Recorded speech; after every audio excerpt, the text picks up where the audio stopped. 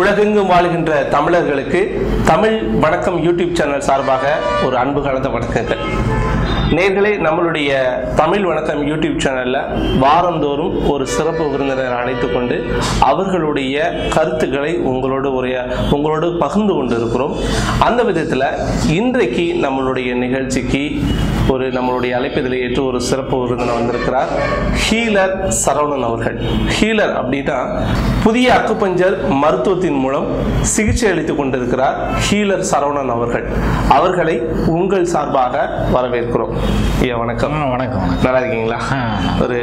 ஒரு வார இடைவெளிக்கு பின்பு மீண்டும் உங்களை ஒரு நல்லதொரு நிகழ்ச்சி சந்திக்கும் மிக்க மகிழ்ச்சி. நேர்களே, இன்றைக்கு அதிகப்படியான மக்கள் ஒரு வித நோயினால நம்ம பாதிக்கப்பட்டு இருக்கோம். அந்த நோயின்னு சொல்லக்கூடாது, அது மிகப்பெரிய ஒரு கஷ்டம்னே சொல்லலாம். அந்த கஷ்டம் ஏன் ஏற்படுது அப்படிங்கிறத நம்ம ஐயாட்ட கேட்க போறோம். சரி, புதிர் போட விரும்பல, அது என்ன பிரச்சனை அப்படிங்கிறத நம்ம சொல்லிடுறேன். உயர் ரத்த அழுத்தம், குறைந்த ரத்த அழுத்தம், ஹை பிபி, லோ பிபி, இந்த பிரச்சனையினால இன்னைக்கு அதிகப்படியான மக்கள் பாதிக்கப்பட்டு இருக்கோம். ஹை பிபி உள்ளவங்களுக்குலாம் பார்த்தீங்கன்னா படபடன்னு வேர்க்க ஆரம்பிச்சது, உடல் பதட்டம், ஒரு உடலெல்லாம் பார்த்தீங்கன்னா ஒரு நடுக்கம் உடனடியாக அவங்க வேற நிலைக்கு போகிறாங்க. அதே மாதிரி குறைந்த ரத்த அழுத்தம் உள்ளவங்க லோ பிபி ஆன உடனே, ரத்த அழுத்தம் குறைஞ்ச உடனே அவங்க மயக்க நிலைக்கு போகிறாங்க. இது போல சம்பவங்கள்லாம் இன்னைக்கு நிறைய பேருக்கு வந்துட்டு இருக்குது. இந்த ரத்த அழுத்தம் ஏற்படுவதற்கான காரணம் என்ன, ரத்த அழுத்தம்னா என்ன, அதை பற்றி நம்ம ஹீலர் சரவணன் சார் அவர்கிட்ட நம்ம கேட்கலாம். ஐயா, அந்த முதல்ல பிபினா அந்த ரத்த அழுத்தம்னா என்ன, அதை பற்றி கொஞ்சம் சொல்லிடுங்க. பிளட் ப்ரெஷர்னா என்ன அப்படின்னு சொல்லிடுங்க. கண்டிப்பா. ஏன்னா இன்னைக்கு நவீனமான வாழ்க்கையில ரத்த அழுத்தம் நமக்கு ஒரு சவாலாக தான் இருக்கு. சவாலாக இருக்கக்கூடிய அந்த ரத்த அழுத்தத்துக்கு காரணம் என்னன்னு தெரியும் போது அந்த சவாலை எதிர்கொண்டு நம்ம வாழக்கூடிய தைரியம் கிடைக்கப்பெற்ற ஒவ்வொரு மனித உயிருக்கும். பொதுவாக பிபி என்பது எதன் அடிப்படையில் ஏற்படுது, பிபின்னா என்ன? இப்போ நம்ம உடம்புல பல உறுப்புகள் இருக்கு. அதுல ராஜ உறுப்பான இருதயம், அந்த ராஜ உறுப்பான இருதயம் பல உறுப்புகளை இயக்க வேண்டிய கட்டாயத்தில் இருக்கு. அதுல இரைப்பை இருக்கலாம், மண்ணீரல் இருக்கலாம், குடல் இருக்கலாம், இன்னும் கிட்னி இருக்கலாம், இன்னும் கல்லீரல், பித்தப்பை, இன்னும் மூளை, இன்னும் நரம்பு மண்டலம், திசை மண்டலம், இன்னும் பல பகுதிகளுக்கு தேவையான ஆற்றலை, அதாவது உயிர் ஆற்றலை, உயிர் ஓட்டத்தை, ரத்த ஓட்டம் தான் நம்ம சொல்லுவோம். ரத்த ஓட்டம் போகிறதுக்கு முன்னாடி உயிர் ஓட்டம் போனாதான் ரத்த ஓட்டம் பின்தொடர்ந்து போகும். இது சராசரியா நடந்துட்டு இருக்குது, எல்லாத்துக்கும் தெரியும். ஆனா இது நடக்குது. இப்ப நம்ம பேசிட்டு இருக்கக்கூடிய இந்த பேச்சுல கூட அந்த இயக்கம் நடந்துட்டு இருக்குது. அப்ப பிபிங்கிறது இப்ப இந்த இயக்கம் நடந்துட்டு இருக்குது பாரு, இரைப்பைக்கு தேவையான சக்தி ஓட்டத்தை கொடுக்கறதும், குடலுக்கு தேவையான சக்தி ஓட்டத்தை கொடுக்கவும், இன்னும் உச்சந்தலையிலிருந்து உள்ளங்கால் வரைக்கும் எங்கெங்க சக்தி ஓட்டம் தேவையோ, உயிர் ஓட்டம் தேவையோ, இன்னும் வெப்ப ஆற்றல் தேவையோ, அவை அனைத்தையும் சராசரியா பிரிச்சு கொடுத்து பராமரிச்சுட்டு இருக்கக்கூடிய முக்கியமான பொறுப்பு, மிக உன்னதமான பணி ராஜ உறுப்பான இருதயத்துக்கு. சரிங்க. இப்ப இது இந்த இயக்கம் சராசரி நடக்கும்போது நமக்கு எந்த ஒரு பலகீனமும் இல்லை. ஆனா இதுல பலகீனம் எப்ப ஆரம்பம் அப்படின்னா, ஏதாவது ஒரு சிக்கல், இடைஞ்சல் உள்ள ஏற்படும் போது அது கண்ட்ரோல் பண்றது எல்லாமே ராஜ உறுப்பான இருதயத்துக்கு பிரதான பொறுப்பு. அதனால என்ன பண்ண, தனக்கு தேவையான உயிரோட்டத்தை, சக்தி ஓட்டத்தை ரத்தத்துல வச்சிருக்கோம். அந்த ரத்த ஓட்டத்தின் மூலமாக மெயினா உயிரோட்டம் தான், அந்த உயிரோட்டத்தை ஒரு உறுப்புக்கு கொடுத்துட்டு இருக்கு. உதாரணமா உங்களுக்கு இப்ப நீங்க காலையில சாப்பிட்டுருக்கீங்க, நல்லா சாப்பிட்டுருக்கீங்க. இப்ப அந்த சாப்பிட்ட உணவு செரிமானம் அடையிறதுக்கு வயிறுக்கு பவர் பத்தலைன்னு வச்சுக்கோங்க, அதாவது எனர்ஜி இல்ல, சக்தி இல்ல. அப்ப என்ன பண்ண அப்படின்னா இருதயத்திட்ட இருந்து சக்திய பெற்றுக்கும். அப்ப உயிரோட்டத்தை எனக்கு நீ அனுப்பு, அங்க இருக்கக்கூடிய உயிர் சக்தியை எனக்கு நீ கரெக்டா கொடு. இப்ப நான் அதை செரிமான சக்திக்கு அதை நான் பயன்படுத்தி நல்ல டைஜஷனை ஏற்படுத்திக்கிறேன் அப்படின்னு கேக்குது. ஆனா கேட்கறது நமக்கு கேட்கறது உள்ளுக்குள்ள நடக்குது. ஒவ்வொரு உறுப்பையும் மக்கர் பண்ணும்போது, அதாவது தகராறு பண்ணும்போது, ஏதாவது இடையூறு வரும்போது அவற்றை சரி செய்யக்கூடிய பிரதான பணியே இன்று நாம் கேள்விப்படக்கூடிய நவீன வாழ்க்கையில் இருக்கக்கூடிய பிபி. நவீன வாழ்க்கையில் இருக்கக்கூடிய பிபி, அதாவது பிளட் பிரஷர். உங்களுடைய கூற்றுப்படி உடல் உறுப்புகளுக்கு தேவையான சக்தியை அந்த சமயத்துல அதிகப்படியா இருதயம் கொடுத்துட்டு இருக்குது. அதை வந்து நம்ம பிபின்னு நினைச்சிட்டு அதுக்கு ஒரு பேர் வச்சு கூப்பிட்டு இருக்கோம், அழைக்கிறோம். விருந்தாளி போல் அழைக்கிறோம். இதுதான் பிபி. பிபினா பிளட் பிரஷர், அழுத்தம், ரத்த அழுத்தம். எங்க அழுத்தப்படணும் அப்படின்னா உள்பக்கம் அழுத்தப்படணும். அழுத்தப்படும் போது அதில் எண்ணற்ற தீமையானவைகளை அவைகள் வெளியேற்றப்படும். அந்த எவாபரேட் பண்ணும். அதுல நிறைய பிரஷர், நிறைய வெப்பம் தான் இருக்கு. தொடு பாத்தீங்கன்னா நல்ல சூடா இருக்கு அந்த பிளட். அழுத்தத்துல பிரஷர்ல பார்க்கும்போது என்ன ஆகும், அப்போ உடல்ல தீமை செய்யக்கூடியது ஏதாவது இருந்ததுன்னா அதை அப்படி எவாபரேட் பண்ணிடும். எவாபரேட் பண்ணக்கூடிய டெக்னிக்கல் பவர் வந்து இருதயத்துல தான் இருக்கு, வேற எங்கேயும் இல்ல. Technical power. சரிங்க. இருதயம் வந்து பிபி வந்து இருதயத்துல தான் அப்படின்னு நம்ம தவறா நினைச்சிட்டு இருக்கோம். பிபி என்பது இருதயம் கஷ்டம் கிடையாது. தெளிவா தெரிஞ்சுக்குங்க. இருதயம் கண்ட்ரோல் இருக்கக்கூடிய மற்ற உறுப்புகள்ல ஏதாவது கஷ்டம் இருக்கும்போது அந்த உறுப்பை சீரமைக்கக்கூடிய பணிதான், வேறு எதுவுமே இல்லை. அப்ப பிபிங்கிறது வந்து உங்களுடைய கூற்றுப்படி மனித உடலுக்கு சிறந்த ஒரு பிபி இருந்தாதான் நான் அங்கிருந்து இப்ப நான் வண்டியில கார் ஓட்டிட்டு வந்திருக்கேன், மேல வர முடியுது. அப்ப நான் இப்ப உங்களோட பேசிட்டு இருக்கும்போது பிபி இருந்தாதான் பேச முடியும். சரிங்க. அப்ப என்னுடைய பேச்சினுடைய குறைவுக்கும் அதிகத்துக்கும் பிபி தேவைப்படுது. காரணம் அப்ப கோபமா பேசுறதுக்கும் பிபி தேவைப்படுது, பணிவா பேசுறதுக்கும் பிபி தேவைப்படுது. நீங்க அந்த டெக்னிக்கல் உட்கார்ந்து அந்த டெக்னிக்கலை செய்வதற்கும் பிபி தேவைப்படுது. பிபி இல்லைன்னா எதுவுமே இல்லை, எதுவுமே கிடையாது. சரிங்க. அப்ப பிபி வேணுமா வேண்டாமா நமக்கு? கண்டிப்பா.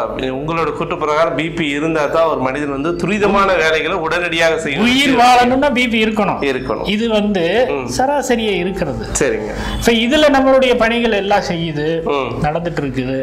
இதுல நமக்கு இறுதி இயங்குறதும் வெளியில தெரியறது இல்ல, வயிறு இயங்குறதும் தெரியறது இல்ல, குடல் இயங்குறதும் நமக்கு தெரியறது இல்ல. எப்ப தெரியுது அப்படின்னா ஏதாவது சிக்கல் வரும்போது இருதயத்துல நமக்கு அறிவிப்பா தெரியும். அறிவிப்பு தான். அப்போ உள்ள நடக்கிறத பார்க்க முடியாது. அறிவிப்பா நமக்கு வேவ்ஸ், அலைகள் மூலமா, அதிர்வுகள் மூலமா நமக்கு அறிவிக்கப்படும். இது ட்ரூ, உண்மை. சரிங்க. இப்ப பிபினா என்னன்னு சொன்னீங்க. இந்த பிபி ஒரு மனிதனுக்கு அதிகரிக்கவோ அல்லது குறைவதற்கு என்ன காரணம், அதை பத்தி சொல்லுங்க. அதிகரிக்கிறதுக்கு குறைவதற்கு காரணம், இப்ப அதிகரிப்புக்கு காரணம் என்ன அப்படின்னா, இப்ப வந்து இது ரொம்ப லேசா சொல்லலாம். இப்ப உங்க வீட்டுல ஒரு பையன் இருக்கான். அந்த பையன் இயல்பா இருக்கும்போது பிபியினுடைய தேவை ஏற்படல. இப்ப ஒரு போட்டியில கலந்துக்கிறான், ரன்னிங் ஓட்ட பந்தயத்துல கலந்துக்கிறான், வேகமா ஓடணும். இப்ப வேகம்ங்கிறது தேவை இருக்குதாங்க. வேகம். அப்ப வேகம்ங்கிறது முதல்ல மனசுல வந்துருச்சு, எண்ணத்துல. நான் இந்த பந்தயத்துல கலந்துக்கணும், ஜெயிக்கணும் அப்படிங்கிற ஒரு எண்ணத்துக்கு இருதயமானது அவனை முழுக்க இயங்க வைப்பதற்காக என்ன அலைகள் மூலமாக அவங்களுடைய இயக்கத்தை ஏற்படுத்துவதற்காக பிபி அதிகரிக்கும். அதிகரிக்கும். இப்போ நீங்கள் அந்த இதை செக் பண்ணி பார்க்கும்போது இருக்கும் சராசரி அளவை விட உயர்வாக தான் காட்டும். ஆனால் அந்த சராசரியான ரத்த அழுத்தம்ங்கிறது எவ்வளவுங்கய்யா? அது மாறுபாடு அடையும், ஒவ்வொருத்தருக்கு மாறுபாடு அடையும். அறிவியல் ரீதியாக சராசரியா ஒரு மனிதனோட இயல்பான ரத்த அழுத்தங்கிறது எவ்வளவு? சரியா சொல்ல முடியாது, அதுவும் சொல்ல முடியாது. சரிங்க. இப்ப எனக்கு ஒரு அளவு இருக்கு, உங்களுக்கு ஒரு அளவு இருக்கு. இது குறிப்பிட்ட ஒருத்தருடைய அளவு வச்சுட்டு இது சராசரி அப்படின்னு சொல்ல முடியாது. ஏன்னா நீங்க ஹைட்டா இருக்கிறீங்க, கொஞ்சம் உடல் இருக்குது, அப்ப பிபியினுடைய அளவு கொஞ்சம் கூடு இருக்கும். நான் குட்டையா இருக்கிறேன், என்னுடைய இயக்கத்திற்கு என்னுடைய உடல் தேவைக்கு என்ன அளவீடு இருக்குமோ அதுதான் அளவு. அந்த அளவை வந்து என்ன இலக்கத்துல குறிப்பிட்டு சொல்ல முடியாது.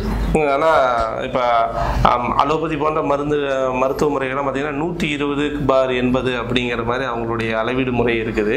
ஆனா நீங்க உங்களுடைய புதிய அக்குபஞ்சர் மூலம் பார்த்தீங்கன்னா மனிதனுடைய உடல் அமைப்புக்கு தகுந்த மாதிரி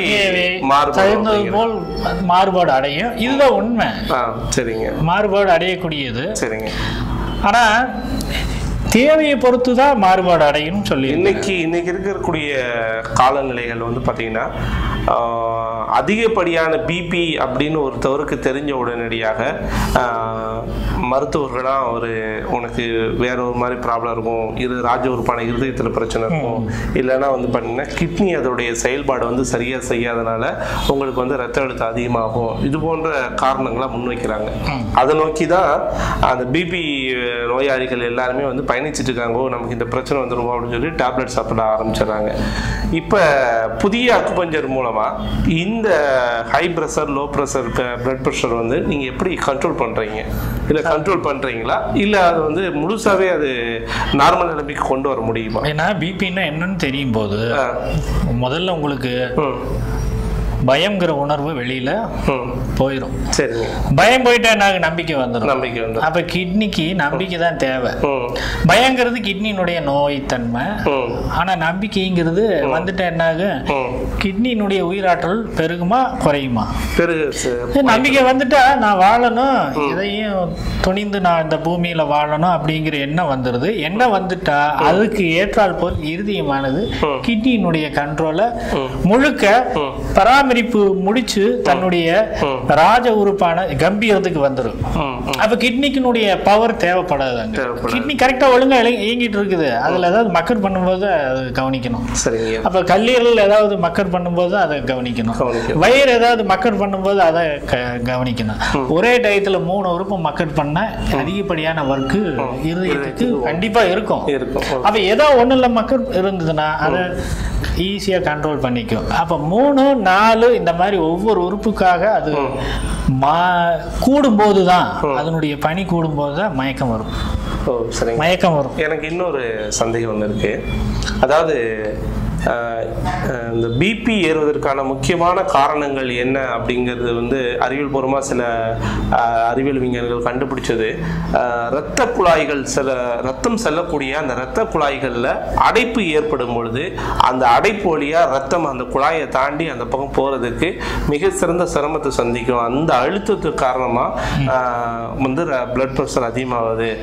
உதாரணத்துக்கு இருதயத்தில் இருக்கக்கூடிய தமனிகளுக்கு செல்லக்கூடிய பல செல்கள் அதோடைய அந்த குழாய்களுக்கு ரத்த குழாய்களுக்குள்ள அடைப்பு ஏற்படும் பொழுது அவங்களுக்கு இருதய மாரடைப்பு ஏற்படுவதற்குள்ளான வாய்ப்புகள்லாம் இருக்குது அப்படிங்கிற மாதிரி அலோபதி மருத்துவ குறிப்புகள்லாம் சொல்கிறாங்க.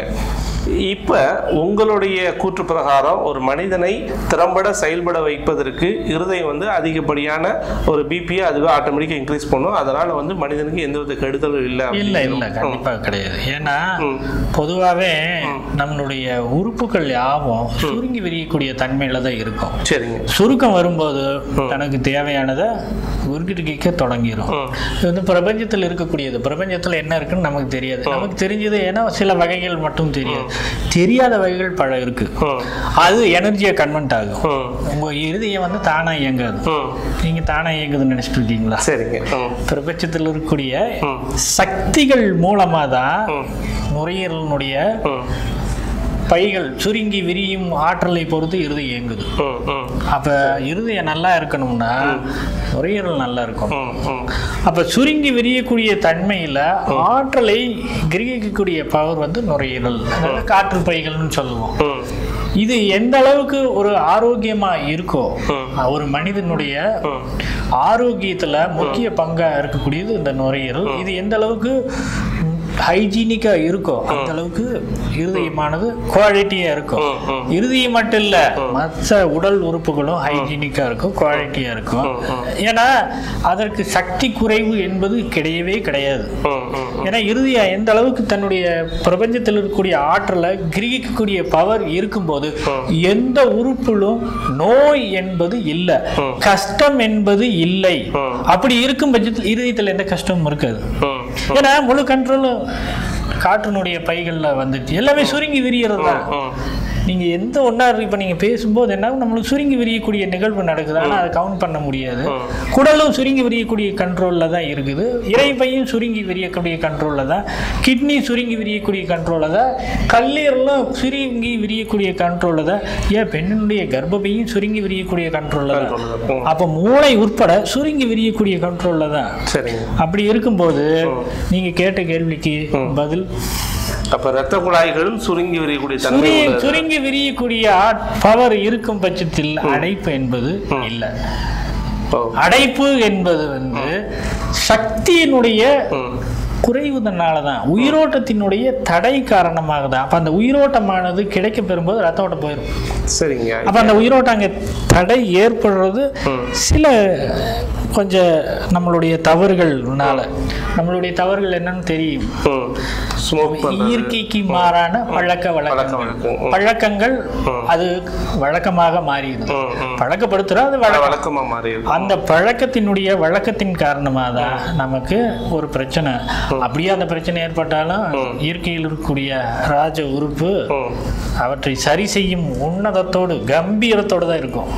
வாழும் நாட்கள் வரை, இந்த பூமியில வாழக்கூடிய நாட்கள் வரை கம்பீரமாவே இருக்கு. அதனால ராஜ உறுப்பு, ராஜா. சரி. இப்போ இந்த இருதயத்தில் இருக்கக்கூடிய அந்த ரத்த குழாய்கள்லாம் சுருங்கி உரியும் தன்மை இருக்குது. அதனால் வந்து பிபி வந்து உங்களுக்கு வந்து ரத்த அழுத்தங்கிறது வந்து நார்மலாக இருக்கும் அப்படின்னு நீங்கள் சொல்கிறீங்க. நார்மல் இல்லை, பவராக இருக்கும், பவர்ஃபுல்லாக இருக்கும். ஓகே. இப்போ நான் கேட்க வர்றது என்னன்னா, ஒரு மனிதன் ஓட்டப்பந்தயத்தில் கலந்துக்கிற போறான்னு அவனுடைய எண்ணம் முடிவு செய்ததுக்கு அப்புறம் அந்த பிபி இன்க்ரீஸ் ஆகல ஒரு நியாயம் இருக்கு.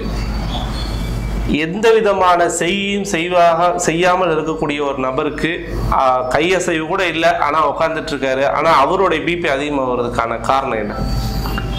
அவருடைய பிபி அதிகமாகிறதுக்கு காரணம் என்ன? காரணம் அவங்களுக்கு என்ன காரணம்னு, அதாவது சும்மா இருக்கிற நபருக்கு பிபி இன்க்ரீஸ் ஆகுதே, என்ன காரணம்? எந்த வேலையும் செய்யாமல் இருக்கிறாரு. இப்போ நான் உதாரணத்துக்கு ஒரு கம்ப்யூட்டரில் ஒரு மனிதன் உட்காந்துட்டு இருக்காரு, அவருக்கு எந்த ஒரு டென்ஷனுமே இல்லை, ரொம்ப ஃப்ரீ மைண்டாக தான் ஒர்க் பண்ணிட்டு இருக்காரு, இல்லைன்னா சும்மா பெட்லேயே இருக்கான்னு கூட வச்சுக்கலாம்.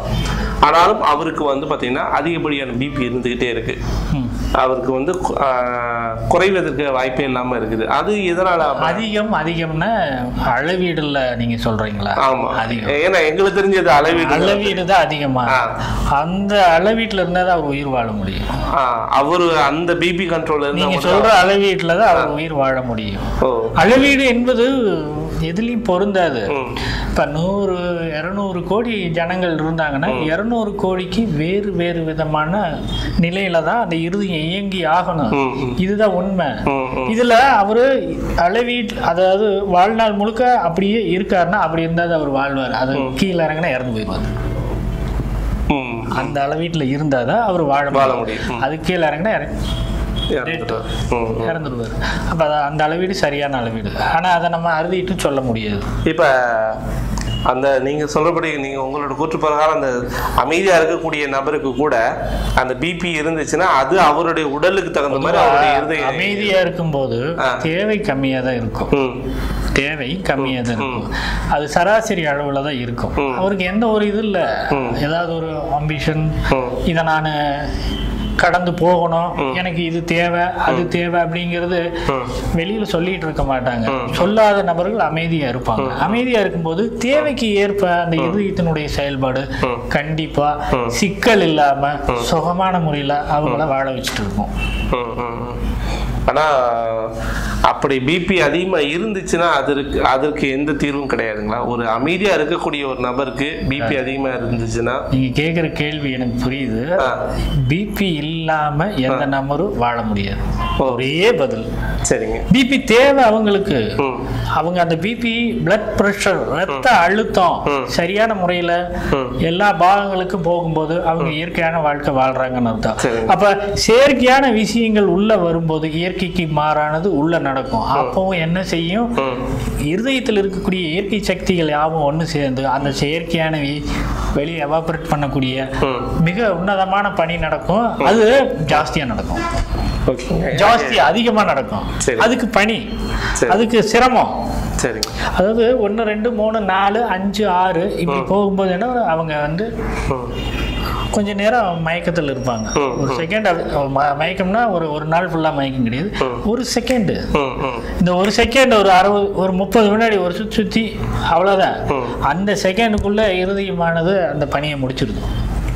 அந்த ஒரு செகண்ட் நமக்கு மூளையில செயல்படக்கூடியது என்னாக தெரியல, மயக்கம் ஒரு மாதிரி சுத்துது அப்படின்னு சொல்லுவோம். அந்த சுத்தக்கூடிய நேரம் போது இறுதி அந்த வேலையை முடிச்சது இந்த செகண்ட்ல முடிச்சிருது. சரிங்க. எனக்கு இன்னொரு சந்தேகம் வருது.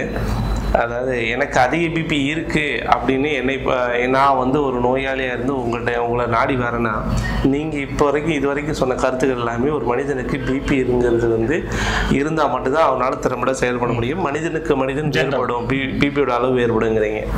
இப்போ என்னுடைய ஒரு பயம் காரணமாக நான் உங்களை தேடி வரும் பொழுது நீங்கள் எங்களுக்கு கொடுக்கக்கூடியது அறிவுரையா அல்லது மருத்துவமா? மருத்துவம் கொடுக்குறோம். எப்படி? ஏன்னா இருதயத்துக்கு தேவையான உயிரோட்டம் வேணும், உறுப்புகளுக்கு தேவையான உயிரோட்டம் வேணும். பெருசா இருதயத்துக்கு நாங்கள் ஒன்றும் கொடுக்கறது இல்லை, புரியுதுங்களா? மற்ற உறுப்புகளுக்கு தேவையான உயிரோட்டம் மட்டும்தான் இந்த புதிய அக்குபஞ்சர்ல இருக்கக்கூடிய நாடி பரிசோதனையை உணர்ந்து மனதிலே உணரும் போது அது எந்த சக்தியானது குறைவு இருக்கு அப்படிங்கிறது கண்டிப்பா தெரியும். அந்த சூழல்ல உங்களுக்கு என்ன தேவைங்கிறது தெரியும். அதை பார்த்துட்டு அந்த உயிரோட்ட துவார பகுதியானது, சக்தி பகுதியானது உங்க மேலேயே இருக்கு. உங்க தோல்ல கோடிக்கணக்கான துவாரங்கள் இருக்கு. ஓட்டை இருக்கா இல்லையா? இருக்கு, கண்டிப்பா. ஓட்டை இல்லாத மனிதன் கிடையாது. அந்த வியர்வை துவாரங்களை கரெக்டா நம்ம சூஸ் பண்ணி அந்த பகுதியை லேசான அழுத்தம் கொடுக்கலாம், கை விரலை கொண்டு, இல்லைன்னா ஊசியை கொண்டு தொடலாம். இது வந்து உயிரோட்டம் தானே. பிரபஞ்சத்தில் இருக்கக்கூடிய உயிரோட்டம் அது என்னன்னு உங்களுக்கு தெரியும். எந்த உறுப்புக்கு தேவை அப்படிங்கிறது தெரியும். நுரையீரலுக்கு தேவைப்படுதா இல்ல வயிற்றுக்கு தேவையான ஆற்றலா? பெரும்பாலும் வயிற்றினுடைய எனர்ஜி பலவீனத்தினாலதான் பிபி சராசரியா எல்லாத்துக்கும் ஏற்படக்கூடியது. இந்த எளிமையான தமிழ்ல சொன்னோம்னா செரிமான குறைபாட்டுனாலதான். செரிமான குறைபாட்டுக்கான அந்த ஒரு லொகேஷனை பார்த்து நம்ம தொடும்போது அந்த உயிரோட்டமானது அந்த உறுப்புக்கு கிடைக்கும் பட்சத்தில் செரிமானம் உங்களுக்கு லெவுகாக மாறிடும். அப்ப செரிமான குறைபாடு தான் பெரும்பாலும் எல்லா மனிதர்களுக்கும் இருக்கும். இன்டேக்னால தான். அப்ப இன்டேக்கு என்ன அப்படிங்கிறது அவங்க உணர்ந்து அதுல செயற்கையானது ஏதாவது இருக்கா அப்படிங்கிறதை உணர்ந்து அந்த செயற்கையானதை விளக்கிட்டா போதும். அப்ப இயற்கையானது எது அப்படிங்கிறது உங்களுக்கு தெரியும். சாப்பாடு. கண்டிப்பா. அந்த சாப்பாடு இயற்கையா இருக்கணும், உங்களுக்கு ருசிக்கணும், பசிக்கணும். முதல்ல பசிச்சாதான் அப்பதான் ருசிக்க முடியும். ஆமா. பசிச்சு ருசிச்சிங்கன்னா செரிமான கோளாறு கிடையாது.